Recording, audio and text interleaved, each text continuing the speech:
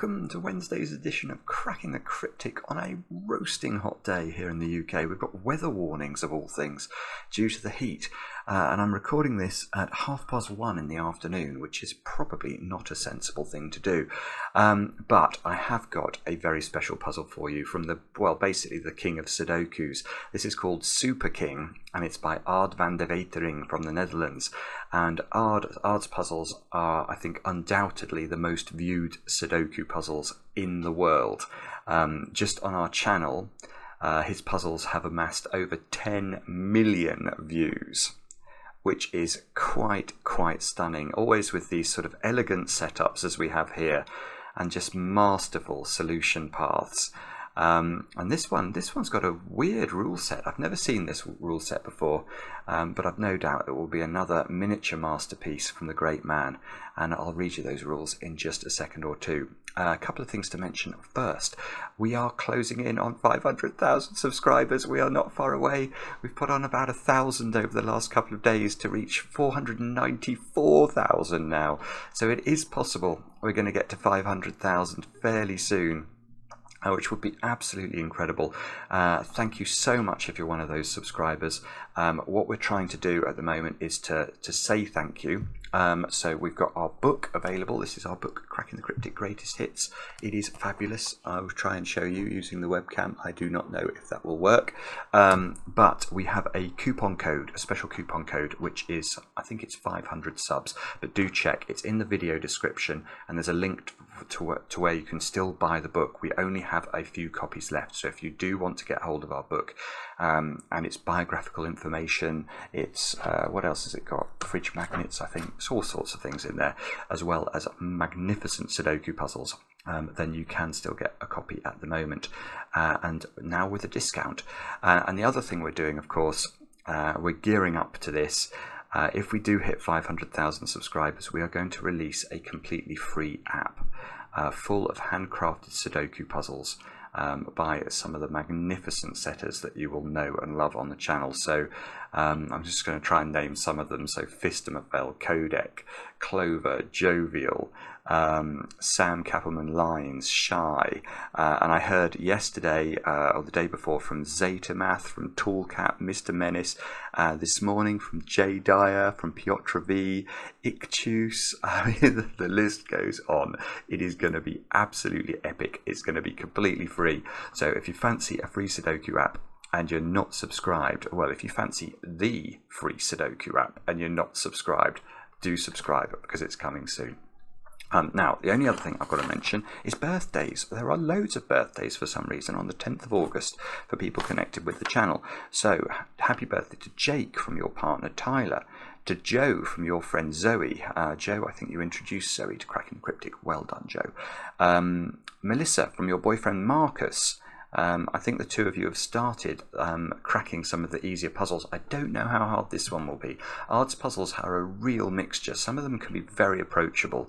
Some of them could be quite tricky. So maybe look at the video length before attempting this one. Phil, you've turned 56 today. Your wife Vicky told us this, and rather amusingly, she said, Phil does puzzles all day, and it's kind of annoying since he's not retired. And Tim Dorr, one of our biggest Patreon supporters. Tim, thank you so much for the support you give the channel, and you have turned 40 today. Absolutely brilliant. So I hope all of you are having lots and lots of cake, and I hope the weather is not as hot there as it is here. Anyway, that's said and done. Let's get on with Super King. I'll read you the rules. Normal Sudoku rules apply. Digits cannot repeat on a main diagonal marked in blue, so this diagonal has to have the digits 1 to 9 once each, and that diagonal has to have the digits 1 to 9 once each. And the only other rule is the following. Digits in two cells, which are diagonal neighbours, must be at least 2 apart. So let's look at that cell. These would be the two, I suppose, and those, actually. I was thinking the diagonal neighbours needed to be outside the box, but I guess they don't. So these 4 cells are the diagonal neighbours. So if we make that cell a 3, these cells have to be not 4 and not 2, which is weird, isn't it? Oh, and I suppose not 3 actually, because these two could be 3. Okay, so these cannot be 2s, 3s or 4s. And these, obviously, they can't be 3s by Sudoku, but those can't be 2s or 4s because they wouldn't be at least 2 apart from 3. So that's how the rule works. Very simple rule, but quite weird. I've certainly not seen this rule before. Do have a go at the puzzle. The way to play is to click the link under the video as usual. But now I get to play. Let's get cracking. And we've got 6 given digits today. Very kind of Ard. I think the last couple of puzzles I've done by Ard have been, I want to say, 4 given digits. That was the enormous video, and 2 given digits. So it looks like we've got something going on with highish digits at the bottom, doesn't it? So 6 in this box can't go in the diagonal cells because obviously 6 is not too different from 6. Okay, so 6 has got to be in one of those cells. 7, we've got... Oh, that's it. Right, here we go. So 7, look, this little 7 up here, I should have seen this immediately, but didn't. They operate together by Sudoku to force the 7 in this box to be in one of those 3 positions. But remember this weird diagonal rule, we can't put a 7 diagonally adjacent to a 6. So the 7 must go here, which pushes the 6 over. Oh, and look, and we can place 7 in box 9 now because it can't be diagonally adjacent to itself. So that's a 7. And so far, so good. So far, this might actually be one of those that Marcus and Melissa should be attempting for sure. 8 in this box, look. As Maverick flies over. I watched the original Top Gun the other day in preparation, hopefully, for going to the cinema to watch the follow-up. Yeah, it's a good film. Now, 8 in this box, maybe? It cannot go diagonally adjacent to 7. No. Okay, so I think it's got 3 possible positions. Are we desperate enough to notate that? Yes, we are. Okay. No, I was about to say something nonsensical. No, okay, 7 in box 4 has to be in one of those 3 positions. Now we're highlighting cells that can have, or highlighting digits in 3 different positions. We might be able to do some more pencil marking. 7 on the negative diagonal here is not able to go in those 6 cells, so it must be in one of these 2 positions. So where does it go on the other diagonal? Oh. Okay, so that's interesting, isn't it? So, oh, it is. That's beautiful. That's not just interesting, it's beautiful, because what I hadn't appreciated was these 7s ruling out those 2 squares and the 8 ruling out this square. So the 7 on the positive diagonal cannot go in those 6 cells, therefore it must be in one of those 3, and at the same time it must be in one of these 3, so it is in the middle. So we get a 7 in the centre of the grid. Now that might do some work, look. So 7 is in one of 2 places in box 2. 7 is... how about this box? Can we... oh, that's strange. Okay, so where does 7 go in box 6? It can't go diagonally adjacent to an 8, and it can't go diagonally adjacent to itself, so it goes here. And that's going to get me the 7 in box 4 by Sudoku, and the 8 in box 6, because our pencil marked 8s, which were in these 2 cells, we eliminated this one by plonking a 7 in it. So now 7 can be placed in box 3 because it can't repeat on the diagonal, so it must go at the top. And I want to say all the 7s are done, and indeed they are. Right, this I think is one of Ard's more approachable puzzles, but it's no less beautiful for that, is it? It's absolutely gorgeous. So now we've got 8. Now, 8 can't go in a diagonal cell adjacent to 7. So 8 can't go in those positions. So 8 is in 2 positions in box 5, which knocks it out of that cell in box 8. So 8 is placed. Oh, this is lovely, actually. 8 is placed in box 7 because it cannot be diagonally adjacent to 7. So I think it's only got 1 cell left. Which is that doing? Oh, I see. Yes. Okay, now let's look at this diagonal and wonder about 8s. because it's not on the diagonal here, and it's not on the diagonal here, so it needs to be there exactly, which means 8 is in one of these two cells in box. No, it's not. There's an 8 looking up there, so this is 8, this is 8, and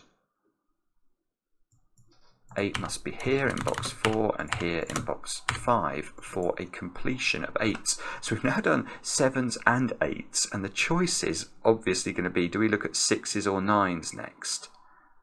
We have a given 6, so maybe 6s are going to be better, because we're never going to be able to put 6 next to a diagonally adjacent to a 7, are we? I'm just trying to see if that immediately triggers something in my brain. It's not doing.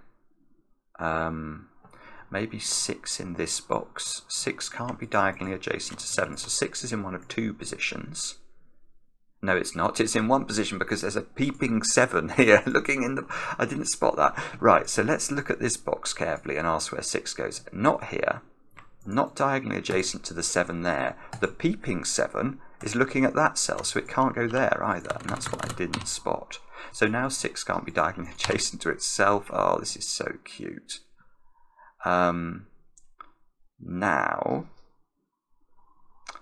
I'm wondering about one of the diagonals maybe. Can we do better than this? So let's just check this. We've got we've got a peeping 7. So the peeping 7 that looked into this box also looks into this box, into box 3. So we cannot put 6 anywhere but on the diagonal, which feels, well, that does, I can see that matters down here. I'm just trying to check this because these peeping digits are very easy for me at least to miss. Right, that can't be 6, so that's got to be 6. There's got to be a 6 down here. And it can't be next to the peeping 7 again. So the 6 is now one of those 2 cells. Okay, and 6 in this box. It's the same sort of trick, isn't it? This 7 is peeping in. This 7 already sees that cell. So I think 6 is off the diagonal. It can go next to 8, so that's all right. Oh, it can't go here. Sorry, look, there's a 6 down at the bottom of the grid. So 6 is in one of 2 cells, but crucially, on this diagonal, we need to find a home for it. And it's going to have to be down in box 9 and in the corner. So that's 6 in the corner, which doesn't earn itself a song, but never mind. Now, 6 can't go here or here. So 6 is in one of 2 cells in box 6. No, it's not. It's in 1 cell because there's another peeping 7. Oh, I'm so bad at spotting those. So that's 6. That's 6. And this is 6. How many 6s? The answer, all of them. Okay, so now it's 5s or 9s. Do we have any? Yes, we have a 5. I don't think we have any 9s. So let's try 5s. So 5 can't go next. Oh, this is nice. We've got a peeping 6. So where does 5 go in this box? It can't go there. Can't go here, and it can't go next to a 6, so it goes there. So 5 is in one of these 3. It can't go diagonally adjacent to a 6. It can go diagonally adjacent to a 7 though, so I think that's not going to work. What about 5 in box 8? It can't be diagonally adjacent to a 6, so one of 2 places. In this box, it can't go diagonal. Oh, okay, that might be interesting. So 5 can't go here by Sudoku, and it can't go diagonally adjacent to the 6. So it's not on the diagonal in this box. It's not there. It's not here, because that's diagonally adjacent to this 6. So it's got, hang on, it's got this possible position, and I want to say this possible position. Is there some reason one of these can't be a 5? I don't know. I'm just going to highlight those 2 cells though. I mean, this does do some sort of trickery, doesn't it? Because that tells us this cell can no longer be a 5. Because if that was a 5, I don't think you could then, well, because you couldn't put 5s in either green cells, either of the green cells, I don't think you could put 5 on this diagonal. Yeah, that's a peeping 6 looking at this cell. That's a 5 and that's the 6. Yeah, so that's not able to be 5 anymore. That's not able to be 5. That's not able to be 5 because of this 6. So 5 is in one of 3 places in box 2, which... Right, so now the question I'm looking at is where does 5... Yes, I can do this. Where does 5 go in row 2 now? Because look, we can't put it in those 3 cells. We can't put it in these 3 cells. So it's in one of those 2 and there's a peeping 6. So it goes here, which is beautiful.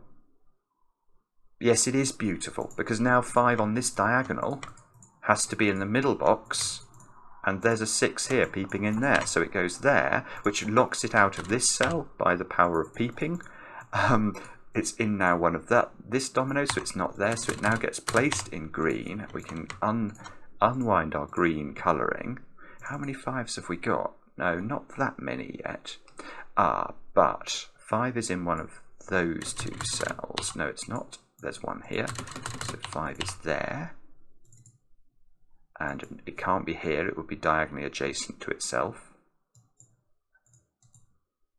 Right, and that's cute, because it's in one of these 2 cells. Now where it cannot be is there, because if that's a 5, you can no longer put 5 in this box, because we can't put 5 here by Sudoku, and we can't put 5 next to 5 because it's not 2 digits apart from it. So that cell is not 5, that cell is 5, that cell is 5. How many 5s have we done now? Maybe all of them, I think. 2, 3, yes, we have. Okay. So now, well, now it's a real choice. I'm tempted to go to 9s now, because it's 9s and 4s we know absolutely nothing about, other than that they can't be next to the 5s or the 8s, and we have all of those digits. So let's have a look at 8s maybe. 8s. Yeah, okay. I could have done this before, I suspect. Or maybe not. Depends about this 5. But where does 9 get to go on the positive diagonal? It can't be next to an 8 diagonally. And that cell is next to an 8 diagonally. Oh, no, hang on, I'm wrong. I missed this digit. So 9 has 2 possible positions, I think. Just double checking this. I think 9 has 2 positions on that diagonal. What about the other diagonal? It can't go there. It would be next to 8. That one? That looks okay. So on this other diagonal, it can go here. It can't go here. Can it go there? Yes. Can it go here? Yes, okay, sorry, right. I think this is getting a bit tricky with 9s. Right, so let's try 9s not from a diagonal perspective, but just from a... Yeah, okay, where does 9 go in box 7? This 8 rules out those 3 digits, so it's got to be in one of those 2 positions, which means it's in one of 2 positions in box 9, neither of which sees a diagonal peeping 8.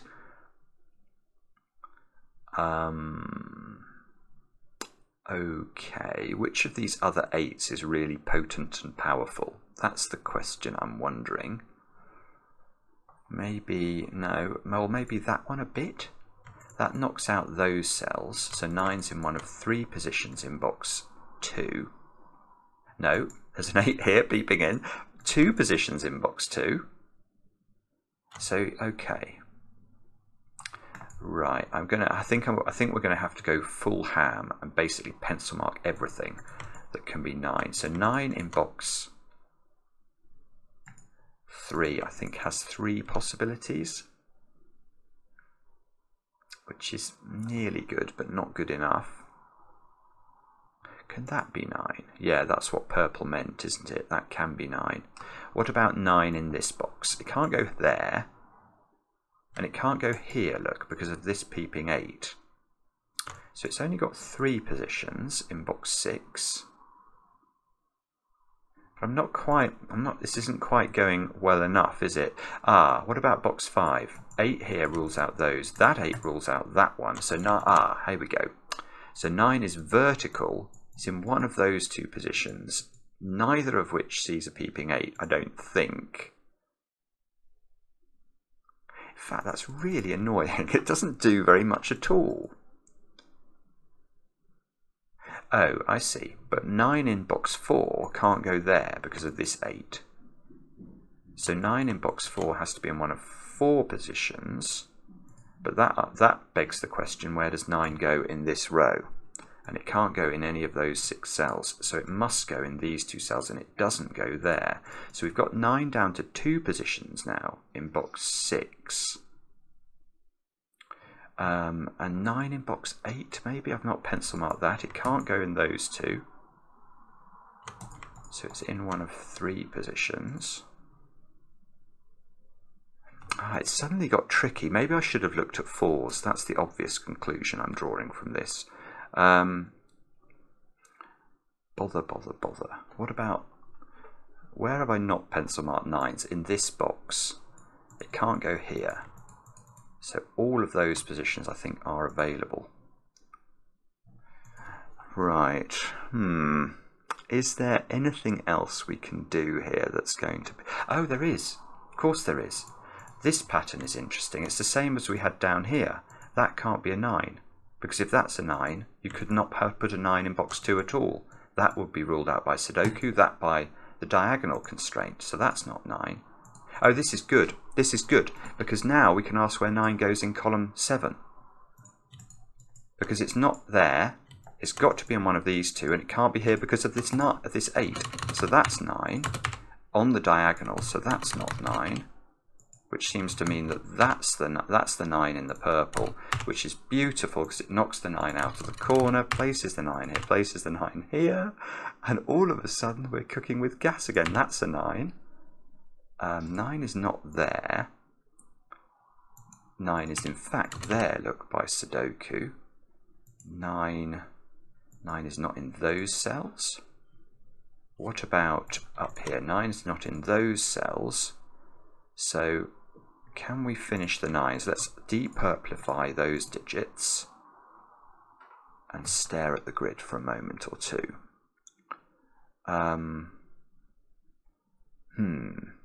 I've got, that pencil mark comes out, that pencil mark comes out. I've got 6 9s placed. And all I've got to do is somehow resolve the 9s in the first 3 columns. And I can because of that 8. Look, there we go. Has that been available all along? It probably has. You've probably all been shouting at me about it. But I have finally figured out all the 9s. So I guess now we move to 4s. Now, 4 in this box immediately looks a little interesting. It's got to go in one of 2 positions. Now that's interesting for 3s. Because now you can't put 3s in those cells. If you put a 3 in either of those, it will be diagonally adjacent to 4, and that will break the puzzle. This might get easier as the puzzle goes on. So the 3 cannot be in those 2. It must be in one of those 2 in this box. Now, okay, so we've got to be on the lookout for how 4s interact with 3s. Okay.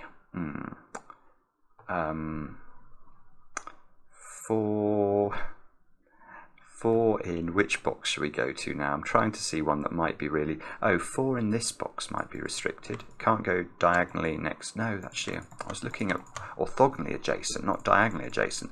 So 4 is in one of those 3. Okay, so on this diagonal, where does 4 go? It's got, and it can't go there because it would be next to 5. So I think the only place 4 can go is here. So that's nice. That puts 4 in one of these 2 cells, neither of which is diagonally adjacent to a 5.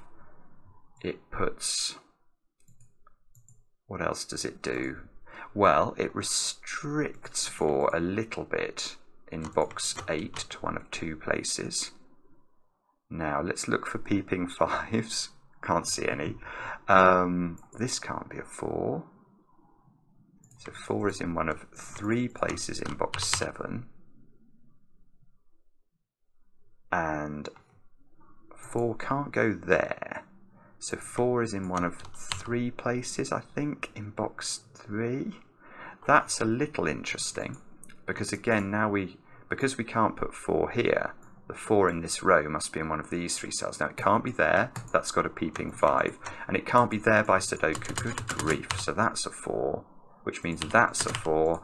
Oh good grief, it's going again. That's a 4. That's on the diagonal, so that's not a 4 up there. There's a 4 in these two, that's not a 4. Keep going. How many? Right, let's double click the 4s and stare at them. Oh, there's a 4 here now. My Sudoku.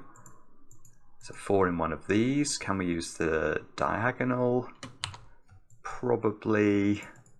I need a 5 to be looking at one of these. I don't think it is. Oh no.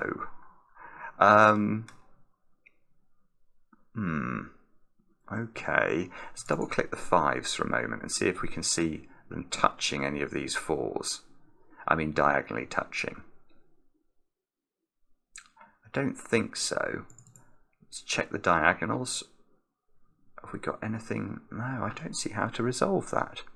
Okay, maybe I have to use 3s then. Because again, this trick that we did in box 1, I can see it's repeatable here. Those can't be 3s now, so the 3 must be in one of these 2 cells, which means this cell, look, can't be 3 or 4 and must be 1 or 2.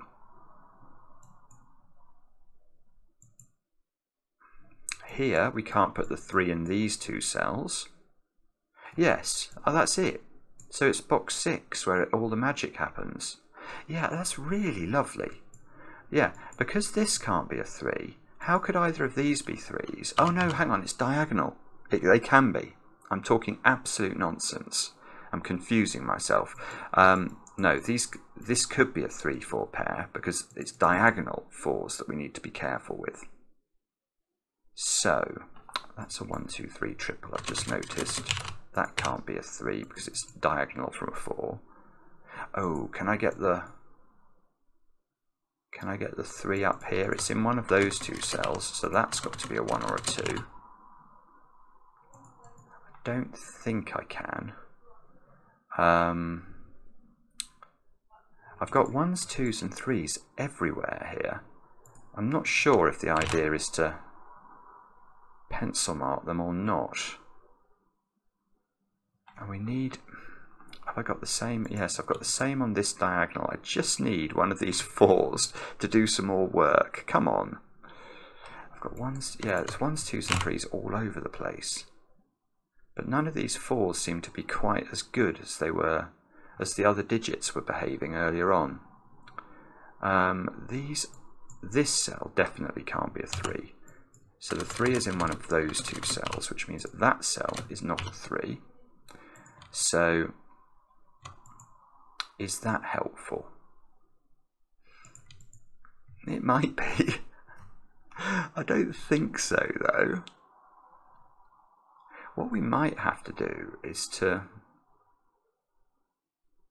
No, actually I can't see how to do that. I was wondering if I could lock the 3 into exactly 2 positions on a diagonal. Ah, that cell. That's the cell that we need to look at. Oh, this is it. In fact, I could have got this before, I just didn't spot it. So, this 4 sees that cell. That cannot be a 3. So it's this box where the magic is. This is the 3. So this is a 1 or a 2. This knocks a 3 out of this cell, which places a 3 here. Which... oh, I see, it places a 3 on the other diagonal. It's just beautiful, isn't it? It really is. Now this can't be a 3 anymore. So that has to be 3. That can't be 3. I need to put a 3 on this diagonal. It's got to go in. And that's 3 in the corner. That's 3 in the spotlight, losing its religion. That's... okay, oh look. And I do have a 3-4 pair here. So this must be a 1 or a 2. And we need something to disambiguate this. And oh, it's there.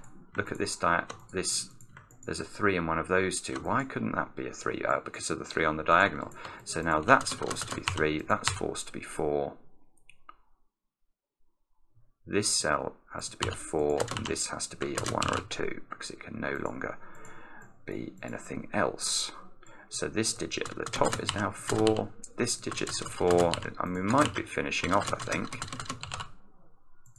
How many 4s have we got now? All of them. How many 3s have we got? Not quite. Oh, that can't be a 3. It would be next to itself. So that's a 3, that's a 3, and that's all the 3s done. And we're just left with 1s and 2s. And they're going to have to be disambiguated by the positions of the 3s, I think. So let's look at this. Where is there a useful 3? There. That cell is seeing that one. So that cannot be a 2, and that's got to be a 1. So that's a 2, that's a 1, and has that finished the puzzle? I want to say it might have done. 2, 2, 1, 2, 1. Have we got more stuff going on here? Do we need another bit of magic from a 3? Yeah, that 3 sees that cell. So that fixes more digits, look. And that solves the puzzle. Absolutely wonderful, again from Ard. Just delivers every single time. I mean, anybody who's tried that as their first Sudoku, I think it's doable. I really do. There was nothing actually that complicated. It was a good scanning exercise, which is probably why I didn't excel. But it also had some lovely logic in it, the way you could sort of lock different digits into certain rows and columns. And well, especially the peeping digits, there were a variety. Was it the peeping 7s and peeping 6s that were misbehaving, but also allowing us to find the logic that led to the unique solution. So I hope you enjoyed it. Let me know in the comments. I do enjoy the comments, especially when they're kind, and we'll be back later with another edition of Cracking the Cryptic.